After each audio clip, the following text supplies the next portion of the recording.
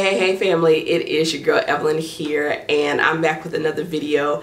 And I'm not really talking about self-care in this video. I mean, maybe a form of self-care, but I'm kind of talking more about business, and more specifically just want to share with you an experience that I just finished having. So I'm getting ready to go out of town on vacation. I actually leave tomorrow, but by the time you're watching this video, I will either be on vacation or on my way back from vacation. And so one of my friends was out of town working with a client, and she was like, hey, you know, if you want to come over and hang out at my apartment just for a change of scenery, you can do this. I was like, okay, you know, I'll pack up my stuff for a few days and I'll go over to her place and kind of apartment sit, right? And so it's interesting because I went and all of a sudden I felt like I was on an impromptu workcation. I just felt so energized to work. I cannot sing.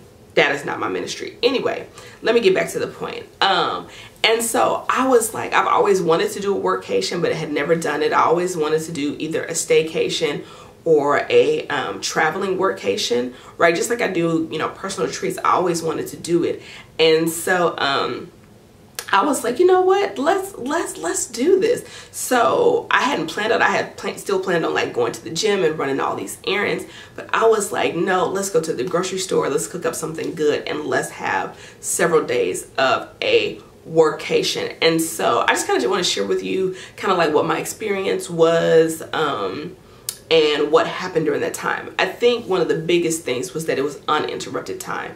That, and not even just external interruptions, but the fact that there was nothing for me to get into. Like when you work from home, or you're in your home office, or at your kitchen table, your dining room table, or wherever, you can always get up and load the dishwasher. You can always throw a load of laundry in. You can always, you know, be in and out of the fridge. You can always, you know, want to clean your room or clean your bathroom or clean the living room.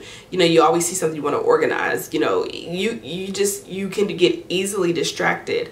And sometimes even if you go to like a co-working space or a coffee shop or something like that, that's great because you don't get as distracted. But eventually, you know, you have to stop your day and then transition back into reality. I think what was great about this workation is that I could just keep going. Now, I don't want to do that as a lifestyle, right? Like I don't want to work like that all the time, but it was fantastic just for a couple of days to just be able to, you know, get up, have my prayer, my devotion time, eat, and then just get a lot of things done, relax in the evening with a movie, you know, not have to change locations, and then do it the next day. So I think I did a workation for about 2 to 3 days. I was there longer than that, but like of those kind of like working days, and I got so much done. I feel more ahead than I have felt in a really long time. And I was like, oh, I need to do this once a quarter.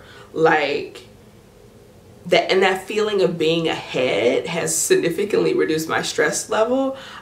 Because, you know, if you watch in a previous video, I talk about Marie Kondoing your business. I think that video's gonna come out before this one, and just how I was doing the most. I was team too much. I was doing the most, and how that was causing stress. And so I think after Marie Kondoing my business, to come behind that with a workation and then follow it up with a vacation, bomb.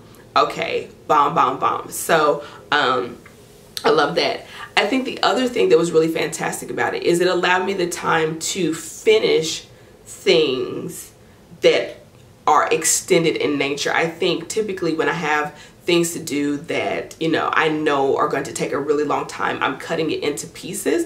And that, I mean, that's how do you eat an elephant, you know, one bite at a time, right? But I think the beauty of this workation was that I was able to do some things to completion, and that sense of it being completed was like, if you're a list person like I am, you know to cross something off of your list, particularly something that is, you know, very involved, was like a breath of fresh air. Like it was so, okay. So, and I'm looking, I did make some notes. Like I don't have a bullet pointed list, but I made some notes because I didn't want to forget, because I'm filming a lot of videos since I'm going on vacation right now.